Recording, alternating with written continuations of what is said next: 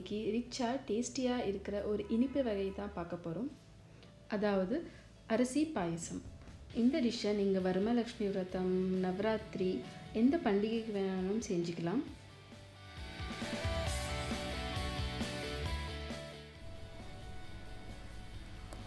அதுக்கு முன்னாடி இதுக்கு தேவையான பொருட்களை பார்த்துக்கலாம்.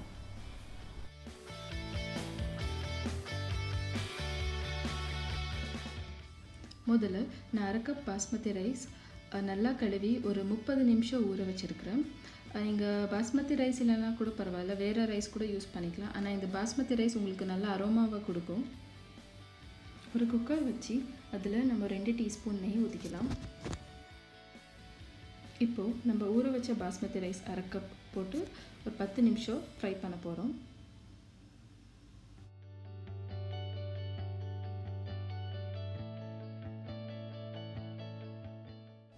ரைஸ் நல்லா ஃப்ரை ஆனதுக்கப்புறம் 3 கப் பால் ஊற்றி நம்ம ரைஸ் வேக வைக்க போகிறோம்.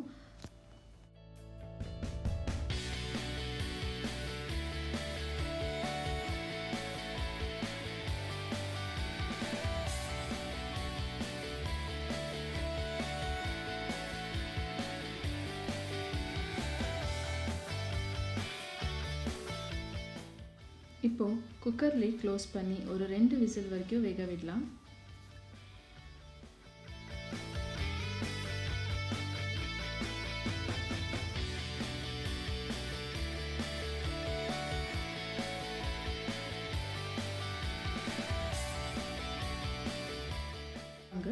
இப்போ ரைஸ் எப்படி வந்திருக்குன்னு பார்க்கலாம்.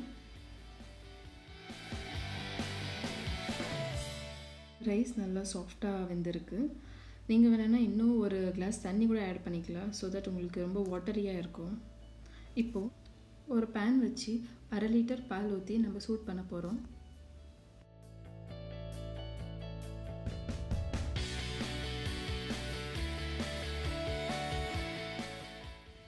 பால் சூடானதுக்கப்புறம் இப்போ நம்ம வேக வச்சுருக்கிற பாஸ்மதி ரைஸை சேர்த்துக்கலாம்.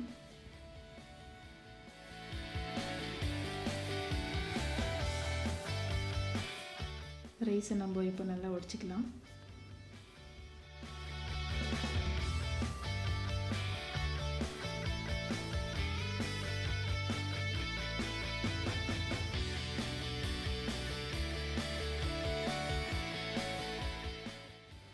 இருபது நிமிஷத்துக்கு அப்புறம் எப்படி இருக்குது பாருங்கள். இப்போ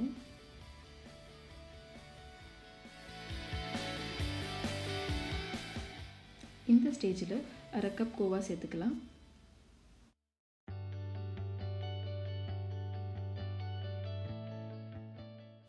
ஏற்கனவே கோவா அப்புறம் கண்டென்ஸ் மில்கில் சுகர் இருக்கிறதுனால நான் வெறும் 1/4 கப் சுகர் சேர்த்துக்கிறேன்.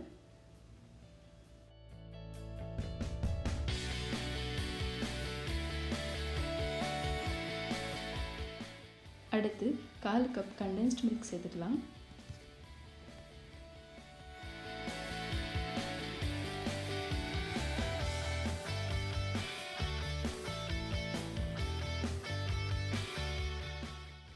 வாங்க, இது இப்போ 15 நிமிஷம் வரைக்கும் நம்ம கிண்டிக்கலாம்.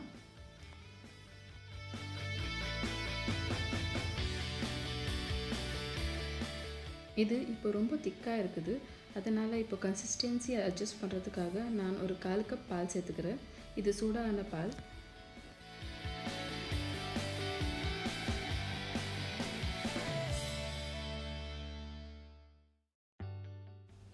ஒரு சிட்டிகை உப்பு சேர்த்துக்கலாம். நாம் இந்த டிஷ்ஷை ஸ்டார்ட் பண்ணி ஒரு 45 நிமிஷம் ஆயிருக்கு. இப்போது ஒரு 1/4 டீஸ்பூன் ஏலக்காய் பொடி, 4லேருந்து 5 டீஸ்பூன் நெய் சேர்த்துக்கலாம்.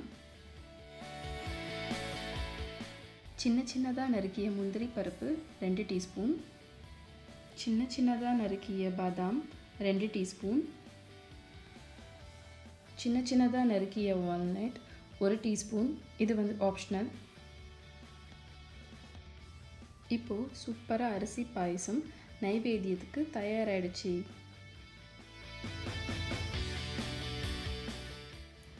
இந்த டிஷ்ஷை நீங்கள் ஃபேமிலி கெட் டுகெதர், ஃபங்க்ஷன்ஸ் இருக்கும்போது நீங்கள் சில்லாகவும் சர்வ் பண்ணலாம், இல்லை ஹாட்டாகவும் சர்வ் பண்ணலாம். ரெண்டுமே நல்லாயிருக்கும்.